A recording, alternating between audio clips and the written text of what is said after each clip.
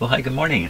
Thank you for joining me in my shop. Today's the last day of 2024. Oh my gosh, the quarter century is done. Hard to believe. I mean, when I was a kid, I couldn't even believe. I didn't even think about the year 2000 or anything past that. It just seemed on another planet. And here we are. We're on another planet now. Not the same planet I was on when I was a kid. Okay, what about this radio? So, tested the tubes. I found one that's weak, but probably can't explain why the radio is so weak at the speaker, why the output is so weak. So we're going to look into this a little bit further and see if we can nail down what might be the root cause of the radio being weak. Now, it could be there's 3 or 4 things going on, and in combination the radio has become weak. That's quite likely, so there may not be one particular thing. We still have these bias batteries. Both of them seem to be producing voltage around a volt, a little over a volt, which seems okay. So I'm not inclined to pursue those guys at this point in time. Maybe what we can do is listen for the signal right at the point where it's been converted to audio and see what's there. That's right on the volume control normally, one terminal of the volume control. So just looking at this radio now, I see something odd again. Let's take a look with the closer up camera here.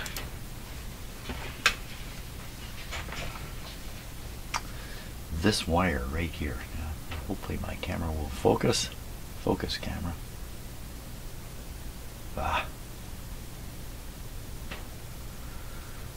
There we go. Okay, see the dots. What is that? So this is the third place now. Coming up out of here. Well, it could be. You know, that is this capacitor here. But it does not look like it ran down the wire. That's very odd. It's reminiscent of the other stuff I found. Which I'm thinking, yeah, was it this thing? Yeah, this thing covered with black stuff. Black stuff here and there in this radio. No idea what it means. Sometimes, you know, you make observations and you just have to put it on the shelf for a while. Later you can take it off the shelf and look at it closer, or somewhere along the line something else goes on the shelf and it all makes sense suddenly. So that's why I tend to make what might appear to be just kind of waste of time observations. Well, what we'll do is we'll take the signal tracer and we'll listen to the signal. It's going into the volume control. We'll see how loud it is. Now, this is a qualitative test. It's not quantitative, so a bit of guesswork as to whether that's going to be a strong signal or a weak signal that we're going to hear. And I do think I have to. What signal are we going to hear? I'm going to need to hook up an antenna here for sure. Which means I'm going to have to run and turn it on because it's not switched on down here.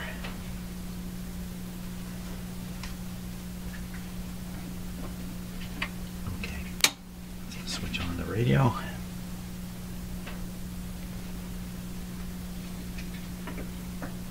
It's a little surprising there's no light in this radio, no pilot light. So,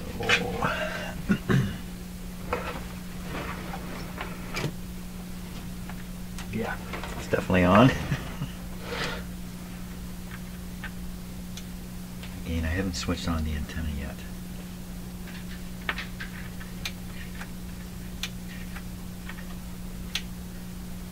$100 volts supplied to it, so it should be operating.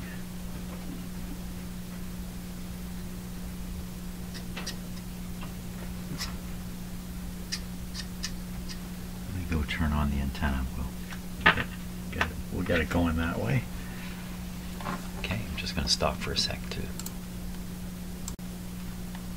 Okay, antenna switched on, so a fairly good signal on the antenna wires here. There we are. Full volume.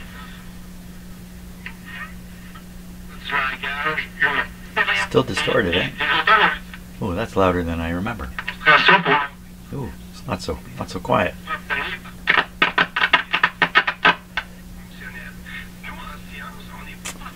Interesting. That's not bad, actually.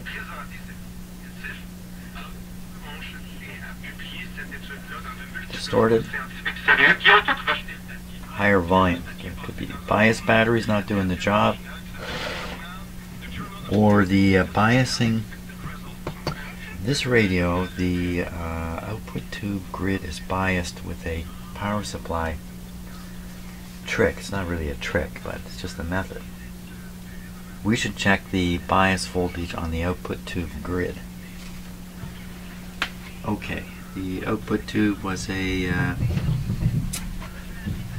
6K, same as a 6K6, was it? I gotta stop here and just sort a couple things out.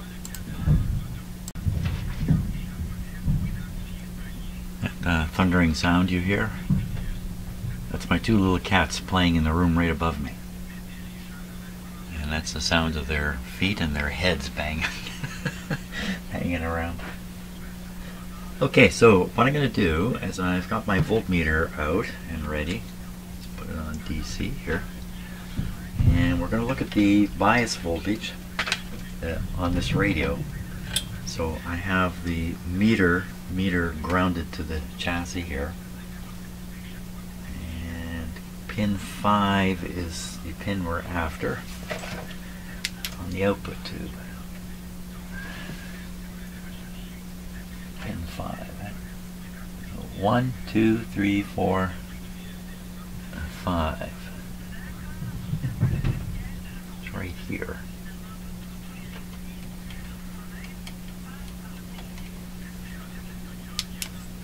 My meter didn't move a bit. Let's make it more sensitive. Bring this back here.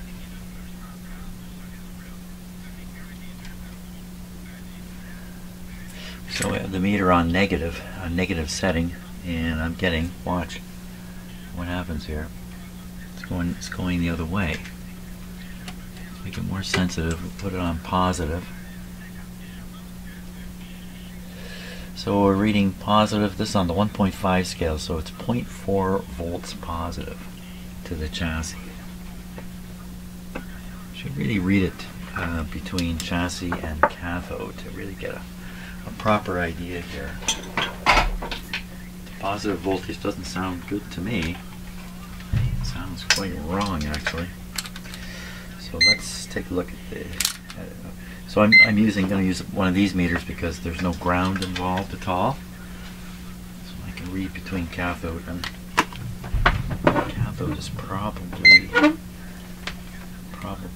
pin number 8. I've got this. I've got this here. Pin number 8 on the cathode. So 8 on the cathode. Now if I want this to show, let me put the negative lead on the cathode, positive lead on the voltmeter. We'll be reading the volt on the voltmeter, on the grid. Go this way, like this.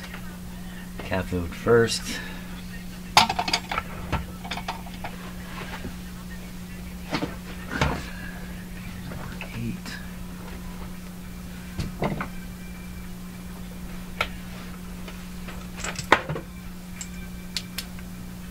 It looks like I got short suddenly. I did. I'm down on my knees here doing this.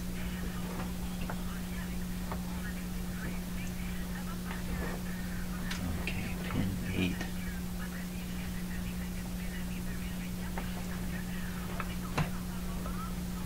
Very hard to get to here. Pin 8.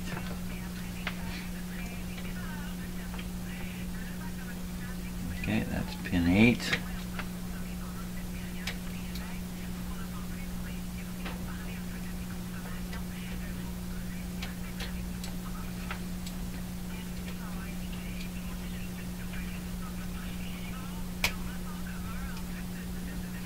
So what I'm reading there is a positive voltage on the grid of 1/2 volt.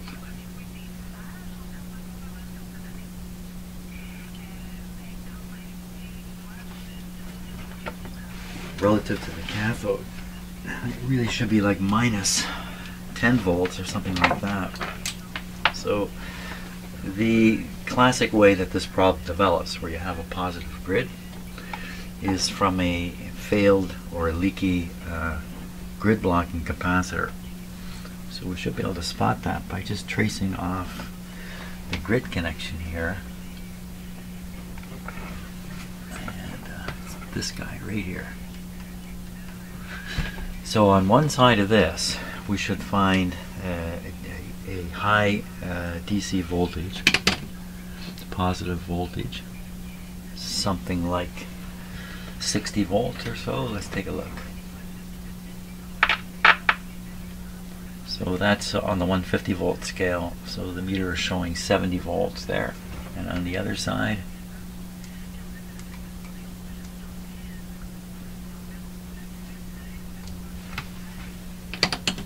.5 volt scale.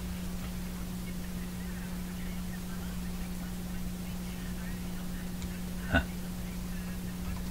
See, this should be a negative voltage here, not positive. That guy right there. Okay. We're going to get rid of that. Hopefully improve the bias of the tube and maybe eliminate the distortion that we're hearing. Let's find out. Okay.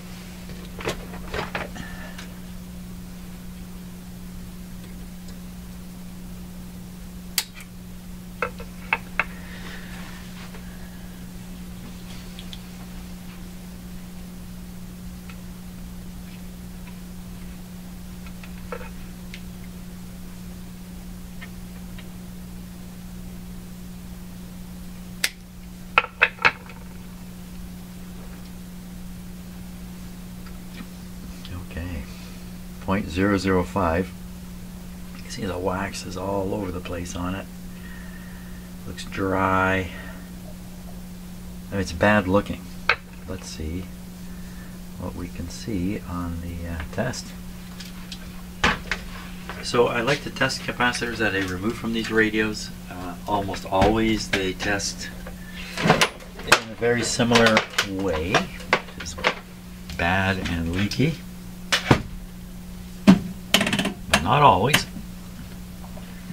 But I'd certainly bet this one's gonna come out very bad. We have a couple reasons for believing that. Looking at it, it looks terrible. And the test we did suggests this guy is leaking positive pressure from the plate side over to the grid side of this. So this is 50 volt setting, although it says 25 if you can read it. Whoops, you probably cannot.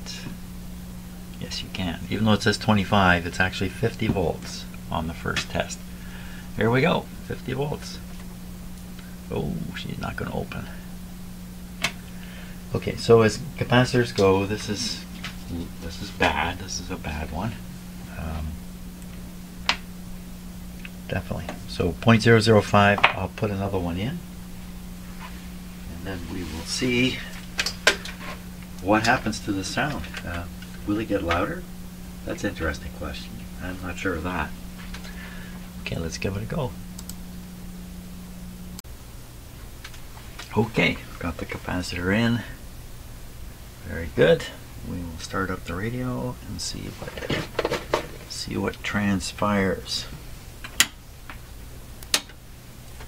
Maybe saying transforms is a better word for a radio. We will see what transforms here.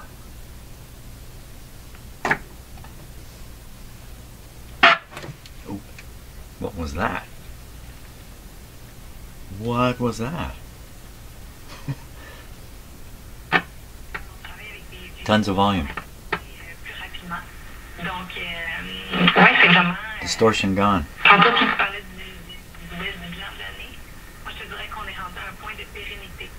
Beautiful.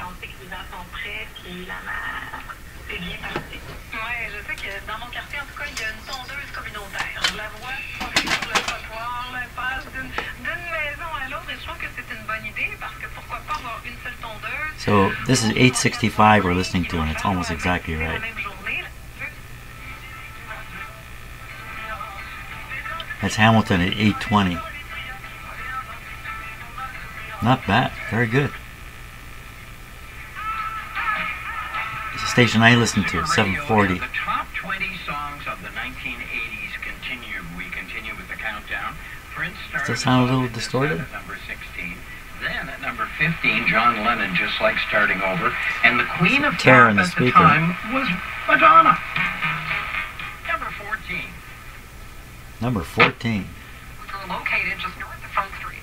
Lovely. The is also advising. Okay. Well, that was the major problem there with this radio, for sure.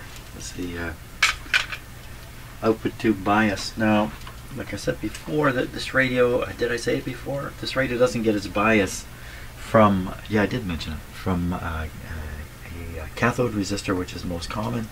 This one's done in a different fashion.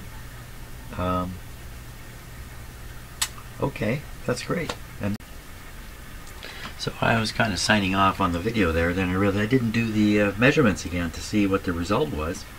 So I turned the radio back on, and I've just started the video now. Have you noticed the radio's got no volume?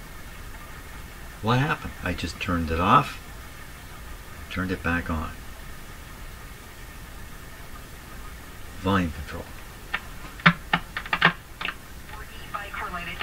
Most common injuries, we've had a cervical spine injury. We also have I think it's nothing. Okay, let's take a look at the bias voltage on the output tube. So we're going to measure it to the chassis, and we're going to expect a negative voltage of some amount. This is on the 15 volt scale now, and you can see it if I do this. There we go. 15 volts, and number 5 is this guy right here. So now we're getting a negative voltage of 10 volts, where before we had a slightly positive voltage under this test. So there we are. So proper biasing was restored. Okay, now I can say farewell. Thanks a lot for watching, and not farewell. And I'll see you next year. I'll see you next year. Tune in again next year. See ya.